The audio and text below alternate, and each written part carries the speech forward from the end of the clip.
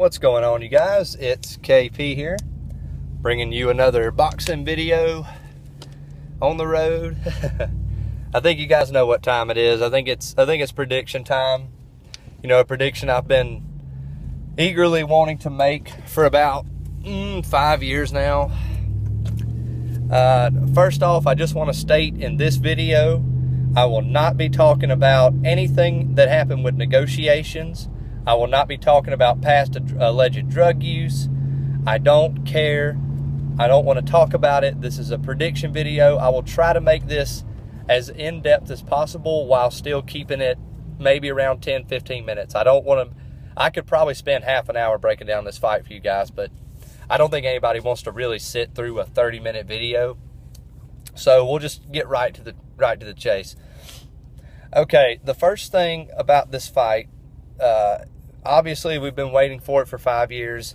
Should have happened 5 years ago, but you know, I'll take what I can get. At least we finally fucking got it. There's a lot of people that, including myself, that didn't actually believe we were ever going to see it until recently. I did predict in a couple videos back that I thought it would happen just because neither fighter really has a choice anymore. They kind of are being forced to make the fight because Floyd doesn't have anybody to fight. Pacquiao doesn't have anybody to fight at 147, so they got to fight each other. There are two ways I can see this fight going. I don't think either fighter gets knocked out. I'm going to go ahead and say that. And I know there's people that say, well, Pacquiao's got tremendous punching power. Haven't seen it since 2009, guys. He hasn't really knocked anybody out since Ricky Hatton. Yes, you can say Miguel Cotto, but Cotto was still on his feet. It was the 12th round with like a minute left to go in the fight. In my opinion, the ref should have either stopped that fight sooner or he should have let Cotto go out on his shield. It was the fucking 12th round. The guy had already taken a beating. Let him go out on his shield. So the last knockout that Pacquiao had was Ricky Hatton, and I don't know how much stock you really want to put into that. I mean, I like Ricky Hatton. He seems like a cool guy, but as a fighter, you know, the two biggest tests of his career, he got absolutely annihilated in. I mean, Floyd fucked around with him for 10 rounds and then knocked him out with a check left hook, and Pacquiao just said, well, I'm just going to get this guy out of here. If he's going to fight me like this, I'm just going to take him out. Took him out in the second round. So I don't think Pacquiao knocks Floyd out. I don't think he has as much power as people put him out to have at 147. And Floyd is also the naturally bigger guy. He's going to weigh more, and he's never, I mean, guys, he's never been knocked down. So am I really going to think that Pacquiao is going to be the first guy to knock him out? No. And likewise, people saying, well, Marquez knocked out Pacquiao, Floyd can do it. I don't think so. I'm not going to say Marquez has more power than Floyd, but again, I stated it in my Pacquiao 4, Marquez 4 post-fight video. That shot that Marquez landed was just a once-in-a-lifetime shot. You know, yes, he knocked him down with the same shot early in the fight, but again, how many times are you going to get a guy that literally jumps into your power shot? Pacquiao jumped into the shot, and it hit him clean on the chin. I mean, most guys would have been knocked out from that. So, and Marquez never knocked him down in any of their other fights.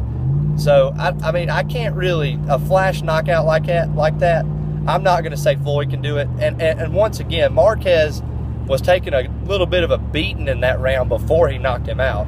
He was taking a lot of risks in that fight to land those overhand rights, which I don't think Floyd will do. So, I think you can pretty much rule the knockouts out. I think this goes the distance. And it's going to be a battle of Floyd's straight right hand against Pacquiao's straight left. Now, both of those punches are tremendous punches. They're both accurate with their rear hands. They're both very strong with it. You know, Pacquiao's, I would say, packs a little more punch, but I would say Floyd is actually a little better with timing his right hand. Pacquiao just kind of double jabs and then lets it go. You know, he kind of throws caution to the wind and just lets it go. So who would I give the advantage in that?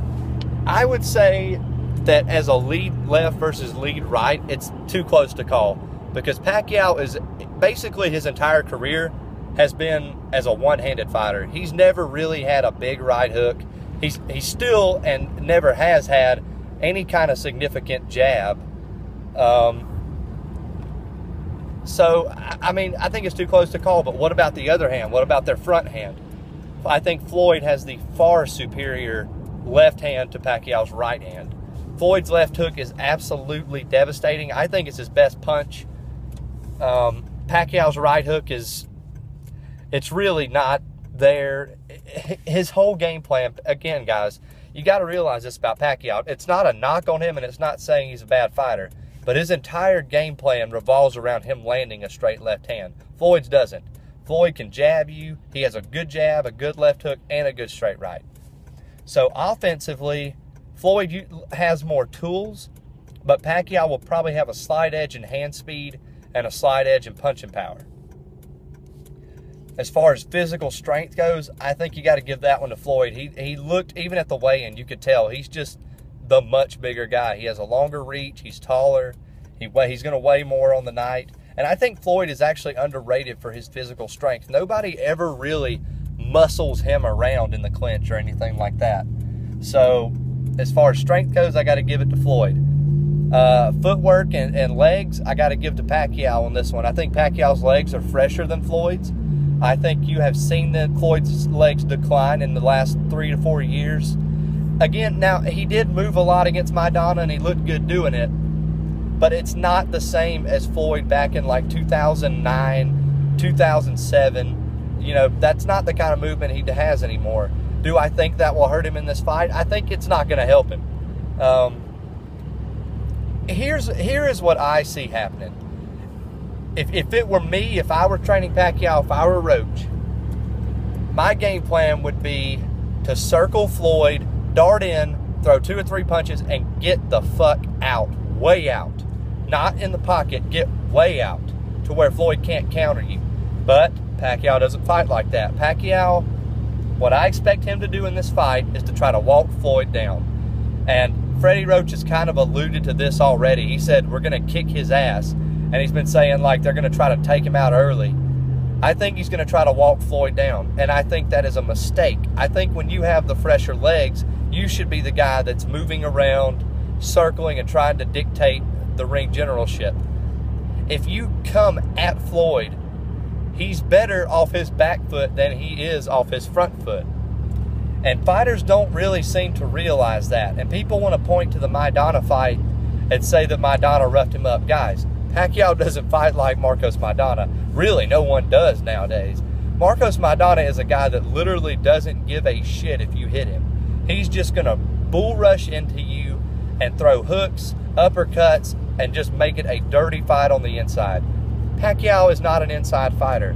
Pacquiao is a guy that likes to stand close to in-pocket range, throw his double jab straight left, and then bounce around a little bit and do it again. Pacquiao's also not a guy that circles you, flickering a jab, and then comes in and ambushes you. He just straight ambushes you. What I see happening, in the early rounds, I think Pacquiao's going to win probably the first 2 to 3 rounds. I would guess he probably will, due to his punching volume, due to his weird angles, and just due to the fact that he's just going to throw a lot more than Floyd, and Floyd probably won't be quite ready for it in those early rounds. Because Mayweather's a pretty slow starter, guys.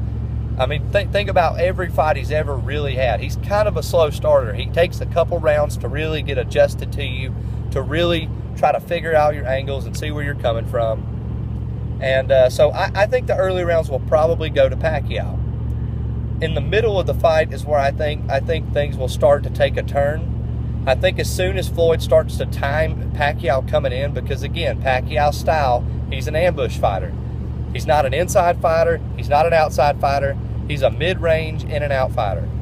And if you can time someone like that with power shots, just like Marquez did, for example, you can hurt them. Now, I don't think Floyd's going to knock him out, but I think you'll start to see a straight right hand and a left hook start to land pretty regularly on Pacquiao from the 4th round, 5th round, 6th round on. The thing that concerns me, I'm going with Mayweather, guys. I'm going with Mayweather by decision.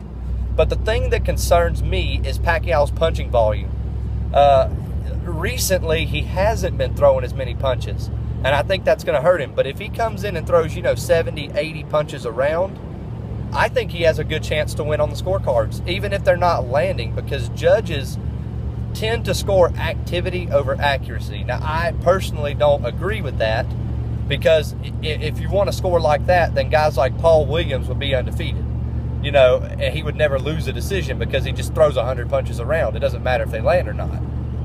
But Pacquiao's a pretty accurate guy, but again, he's fighting the best defensive fighter since Pernell Whitaker. I don't know how often he's going to be able to land a straight left, and do I believe that a guy that basically is fighting with one hand, which is Pacquiao, basically just a straight left, is going to beat a defensive wizard in a 12-round fight? I'm not willing to bet my money on it. If this was back in 2009, I would have gave Pacquiao a much better chance. He threw more punches, and he actually had a much more varied attack back then. He's kind of gotten back to being really left-hand heavy lately. The best fight I think I've ever seen Pacquiao fight, the best I've ever seen him look, was against Oscar De La Hoya. And yes, De La Hoya was weight drained. What the fuck ever. Excuses. Pacquiao would have beat De La Hoya no matter what shape he was in that night.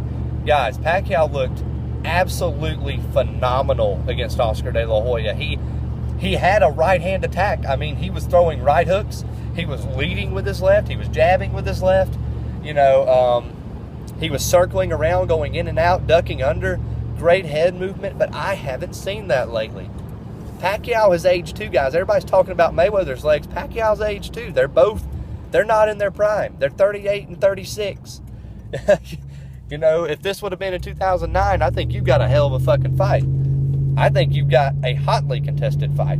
But again, as they've aged, skill ages better than athleticism. Pacquiao has been more of a guy that has relied on his athleticism to win fights. He's just been so damn fast, nobody can stop his left hand. But Floyd's fast too, and he has a great defense. So I think as the fight wears on, that straight left hand from Pacquiao is going to start to land less and less. He's going to start to get time coming in more and more. And I think his volume's actually going to drop off, because who the fuck likes getting hit in the head? Pacquiao, he tries to be good defensively. He's not a completely reckless guy. He does try to be good defensively. He does move his head. But I don't see it. I think Mayweather is going to win this fight like 8 rounds to 4. I think as we go down the stretch, especially in the late rounds, Mayweather will have this fight well in control. But I'm not going to count out the possibility that Pacquiao wins by decision, simply because activity sometimes gets scored over accuracy. And even if Pacquiao's not landing clean, those judges may see those 70, 80 punches around and see Floyd's 40 or 50 punches around and say, well, that guy threw more. He was just more busy, and give Pacquiao the round. So, officially, I'm going to predict Mayweather by decision. I think Pacquiao has a chance in the fight, guys. I always thought he did, but my prediction would have probably been the same in 2009. I just think the early rounds will go to Pacquiao, and the longer this goes, you're going to start to see just how one-handed Pacquiao is, and Floyd's going to take advantage of that, guys.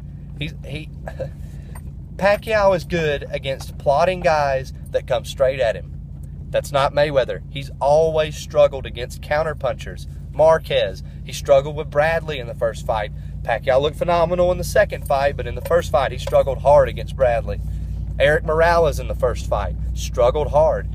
He's just never been the best against guys that move away from him and that can time him coming in. And that's exactly what Mayweather is. So let me know what you guys think. I don't particularly want to get a bunch of hate comments below on the video talking about this crap. Let's try to be civilized, guys. It's a great fight. They're two great fighters. Don't come on here with this Flomo and Pactard shit. Let's try to be civilized. Let's try to be smart about this and not be like little children on the comment section. So let me know what you guys think. And I got to get back to work. See you guys. Peace.